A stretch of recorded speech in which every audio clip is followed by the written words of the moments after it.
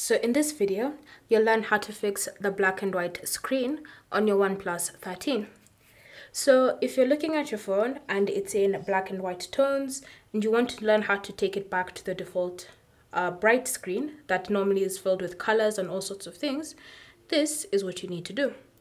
So start by opening the settings app, and then in settings, you want to start by disabling dark mode. So if you have dark mode currently enabled on your OnePlus 13, you want to go to display and brightness and ensure that you've switched back to light mode.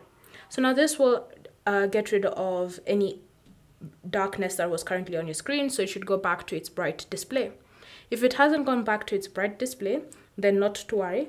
The next step is to go back to the main settings menu, and you want to scroll and select accessibility and convenience.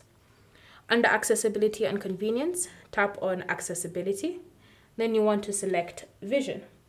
From here, you should see color correction, and as you can see, it's currently enabled. So when I tap on it like this, it's turned on and it's set to grayscale. So grayscale is what's currently keeping my screen still in this black and white tone. So just to disable it like that, and then the colors should return back to your screen.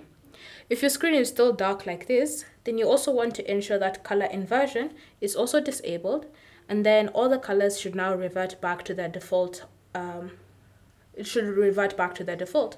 So your screen should go back to being as colorful as it was originally. And so that's how you can fix your black and white screen on your OnePlus 13.